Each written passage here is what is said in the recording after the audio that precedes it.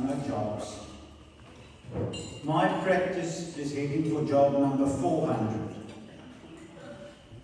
And I've already got that number booked by client number 200. But that is a long story.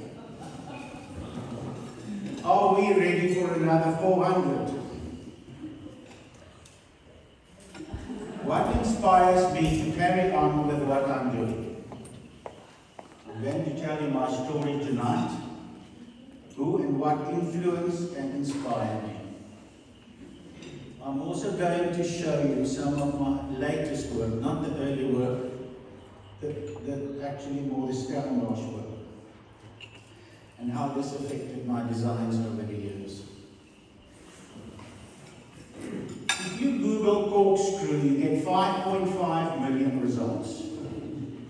If you Google architect, you get 507 million results. This is the world we're living in. How do you stay inspired in a world of instant global information and disinformation, visual pollution, cars and robots, electric pylons and billboards telling us what to do? It's a bit difficult to translate that one, so maybe you just ask your neighbor if you don't understand that. One of our very clever developers in town told me once, he doesn't need an architect. I just slap a bit of architecture at the entrance and I've got a good shopping centre. Maybe slap a bit of Frank Gehry at the Woolworths entrance.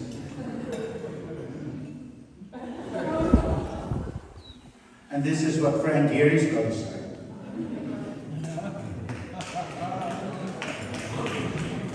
I grew up under a sky like this, on one of the corners of the Millie Triangle we were taught.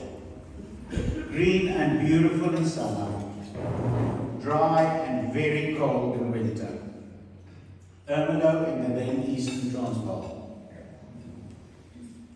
It is here that the core of my inspiration originated from.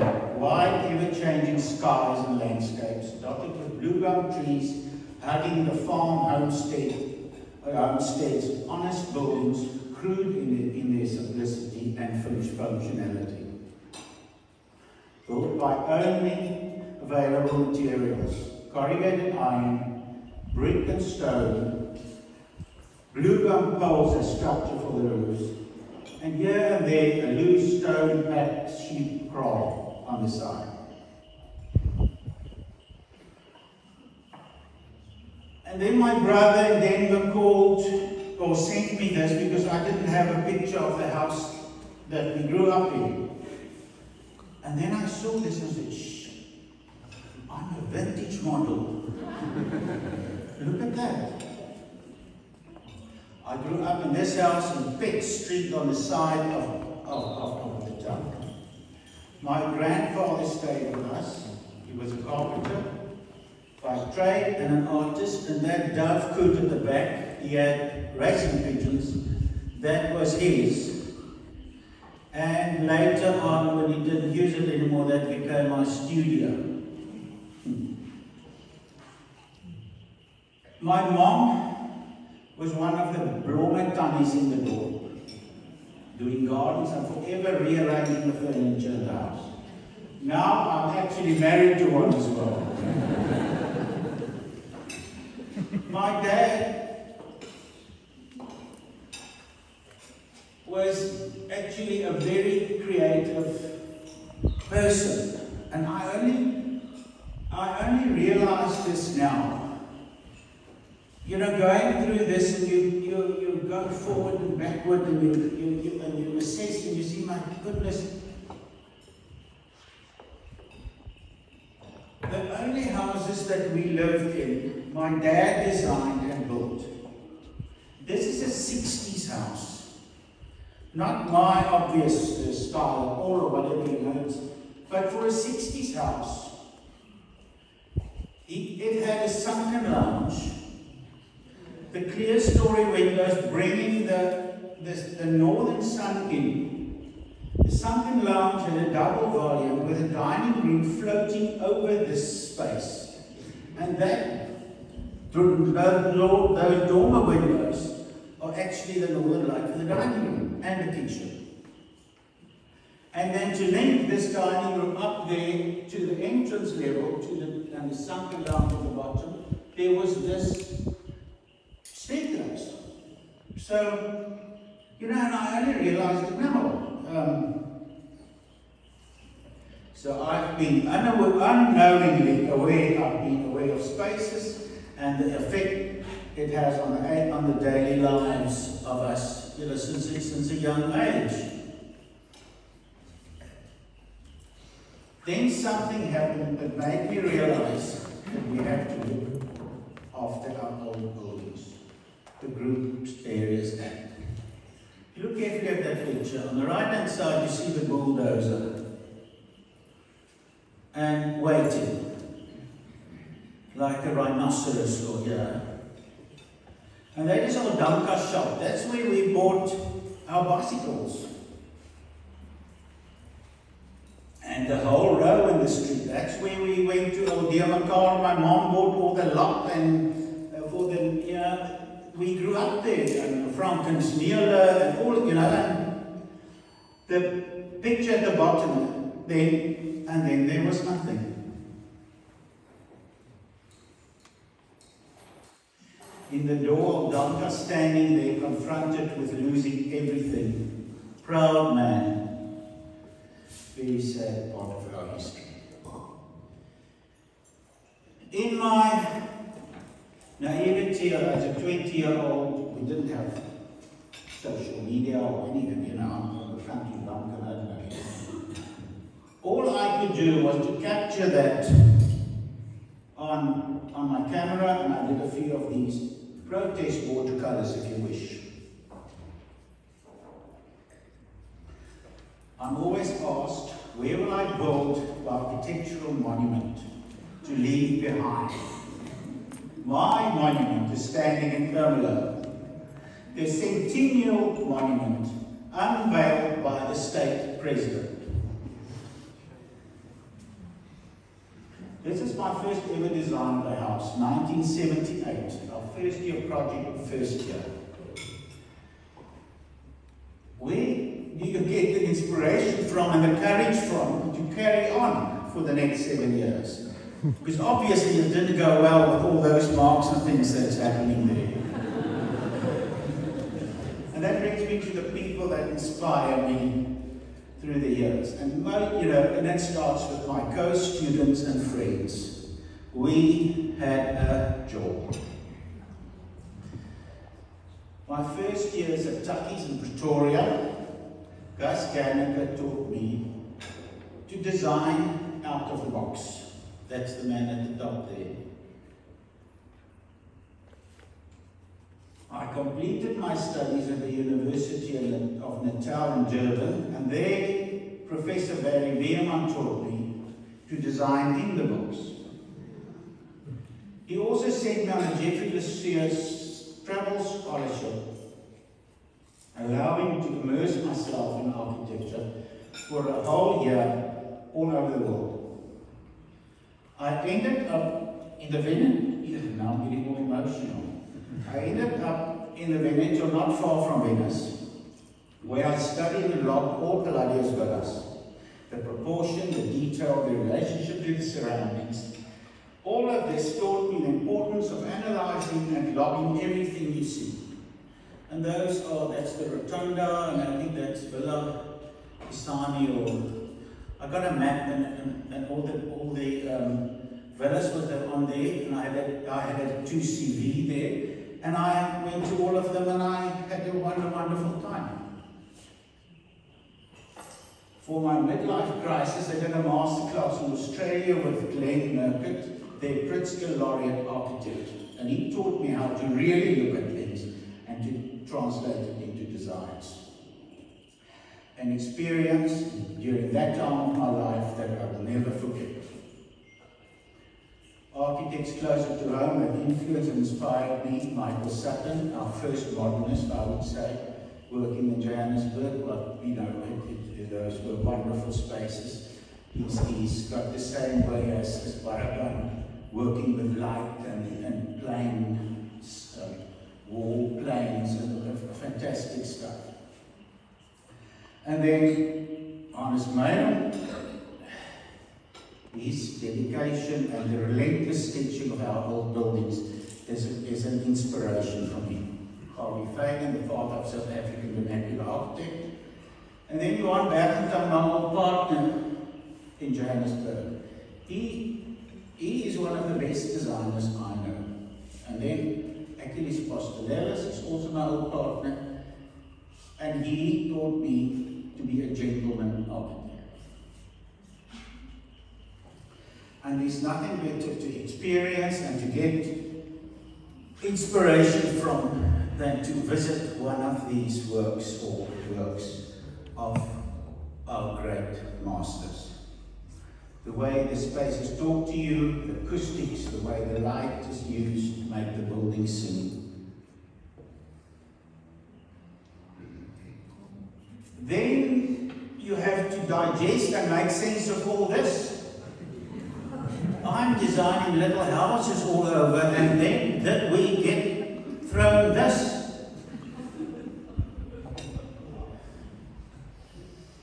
The brutality and the lack of sympathy of these me buildings and the influence it has on our architecture worries me. Maybe I'm just a little bit old-fashioned. The work on top is Lady Zaha did. On the left, a very sympathetic renovation and reuse of an old historic building. On the right, beached whales swallowing theatre goers. Then this man here with a slope on the recycling plant and the Emmentaler cheese closed peg office block calls his practice big. And he doesn't belong at the 2.8 billion Google results he gets. Yeah. Liebeskind on the left, that plays havoc with your emotions. I don't know if any one of you has been into the Berlin Jewish Museum. It is an unbelievable experience. And then also he's got a funny way of working with our old buildings. And on the right is the middle finger man. It takes a very special person to put work like this out there, with absolutely no respect for anything around you. This is the best building ever built, according to me. It was designed by an Italian architect in 1975 for the founder of Edgar City Press, a boy from Namaqualand, on his farm near Leidenburg in Mpumalanga. The client's brief was to build me a farmhouse on my farm, but I don't want to see it. All the materials used must be from the farm.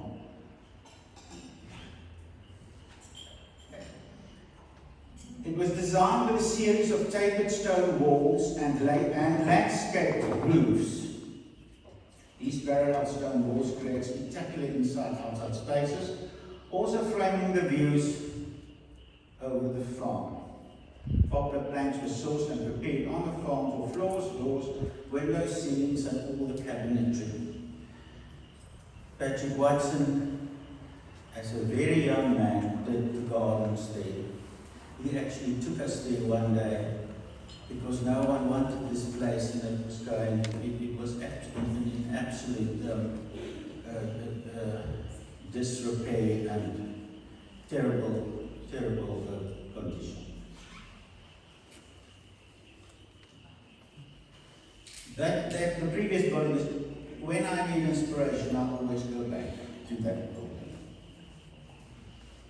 The spirit of buildings like these form the backbone of all my designs. Their crude honesty speaks to me and inspires me.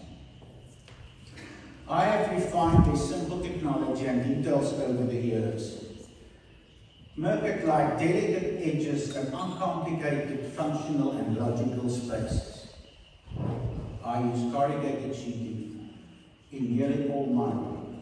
I source stone from the site where possible. I'm refining the old stoops, taking the supports away and allowing the stoop to become the building. The building at the bottom is also one of those buildings that I always go back to. Very early on I decided, we got a little section in Bow Technology 1, I think, when I was such a wonderful student. A section, just a section, a roof, a truss, a wall plate,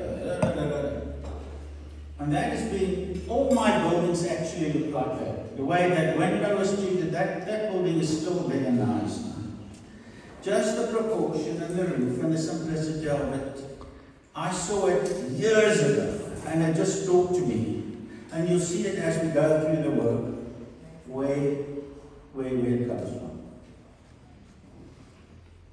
On the Oeverberg, on the N2 at the Heidelberg Tunnel, is this corrugated hay barn. It was the inspiration of my studio at home. From there, the rest of our farmhouse developed. 4 corrugated clad stone plinth barns carefully placed on a parallel grid, overlaid with a view grid, using these lines to sculpt openings to capture all the fantastic mountain views around Stellenbosch. Without our clients' dreams, we will not be able to create. That was taken in the middle of Namibia on a first site-led meeting to go and inspect the site. This game lodge responds to the vast red landscape by giving shelter and sun protection with its thick thermal walls plastered with red surrounding soil, and capped with a folded paper jet-like roof structure, again in corrugated sheeting, ready to take off at any time. A happy holiday dream of 2 varsity pals and their families. They sent me this picture of Christmas now. But my brief was to capture these uninterrupted sea views on the most southern tip of Africa. I was also not to spoil their view of the mountain behind. This is a galus and that is the mountain behind. And that photo was taken after we completed the buildings. You can hardly see them. And that's how we do it. Two low-slung, limestone, wind-protected courtyard houses nestling on the hilltop. Their low, wave-like roofs taking the shape of the waves, blending in with the horizon. So it's a series of roofs hugging the horizon, taking the shape of the soil it's standing on. And it's just now waiting for the Sandveld frameworks to heal the construction wounds. And that is not bad for the sketch plans that it gave the client and what actually happened at the end of the day.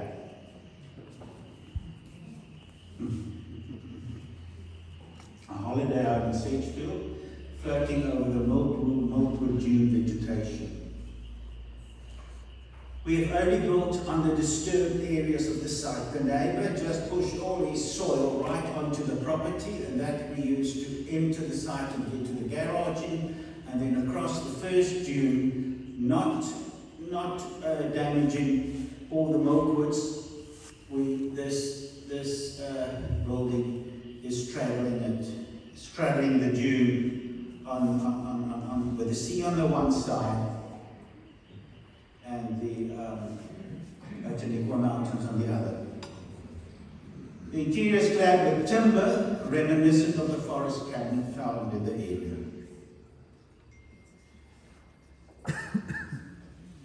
Down on the Brenton Lake, we are busy with these holiday cabins. Timber structures touching the earth lightly, as Mr. Norbert would say. The cabins are carefully placed under ancient willow trees. The site used to be the old caravan park, so the trees were there to grow, and it created this unbelievable site. So we've placed cottages, and we have not one tree we need to cut down. And then obviously it opens up to that magical, dreamy lagoon on the side. On the other coast, this is a Paternoster beach house. Exploring my fascination in pinched spaces, condensing or exploding views. You look at the plan. I've got a very fancy thing that Mel can't for me. Where is it now?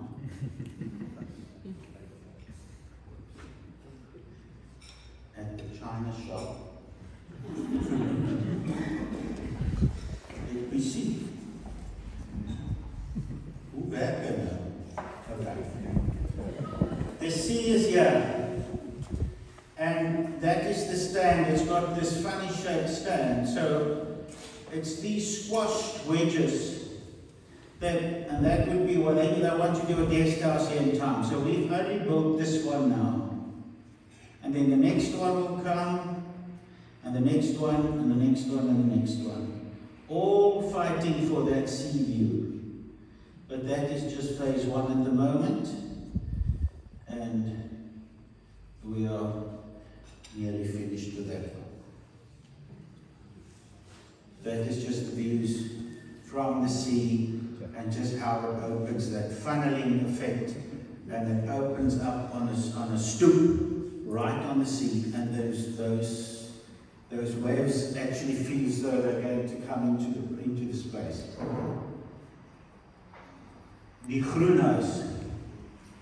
In Pretoria, I was asked to build a very visible office building on a very visible, difficult, small, triangular property. The client planted some stinkweed trees years ago, and I am not allowed to touch it, was not allowed to touch it. I don't believe in look at me architecture, so I had a problem. I hide the buildings with a planted tennis court fence, 2 red brick office blocks encased in a 4-meter high triangle-shaped green hedge. Not only hiding the building, but also acts as a sun protection screen. The hedge is pierced by the blocks to allow some outside contact, and the spaces between the buildings and the hedge forms these interesting outdoor spaces, and one we can see on the next photo now.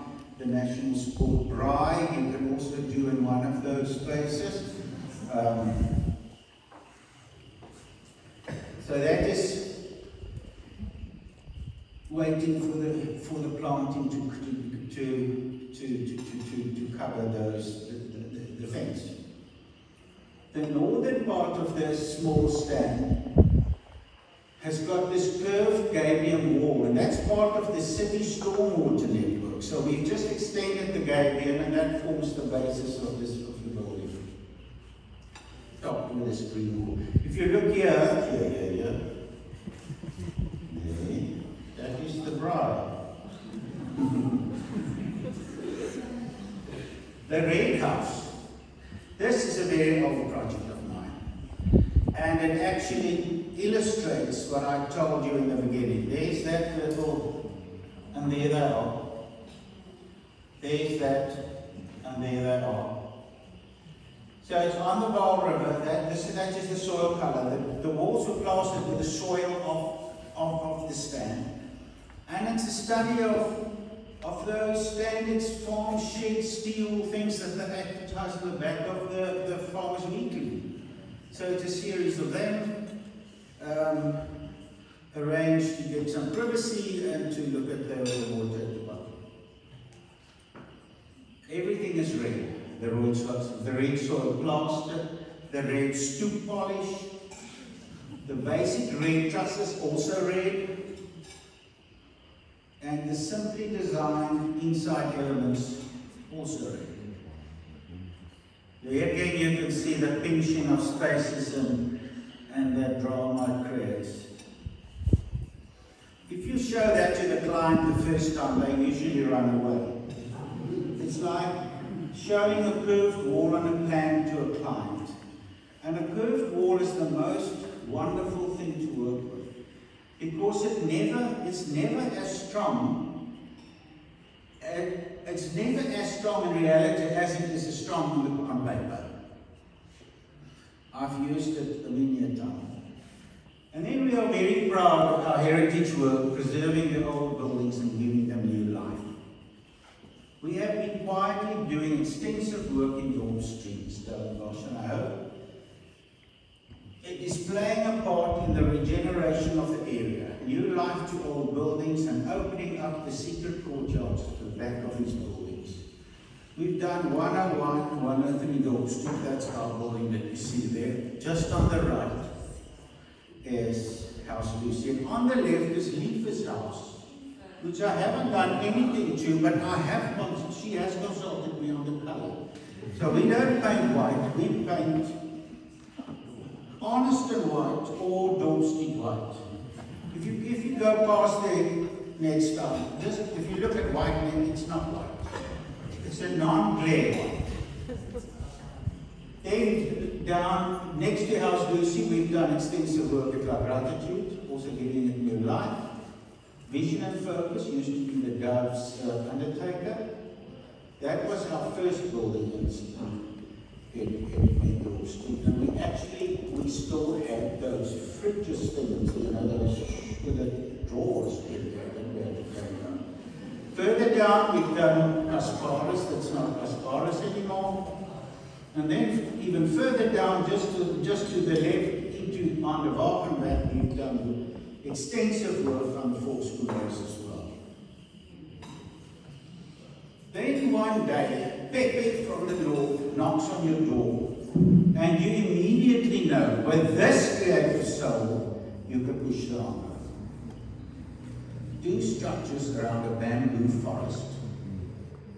And it's a really look at the heartfelt veranda house, a floppy corrugated roof on stone walls.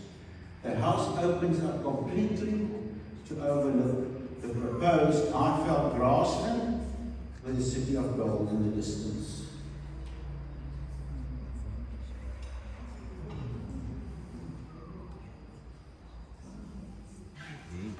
Hopefully our next tasting will be in this space.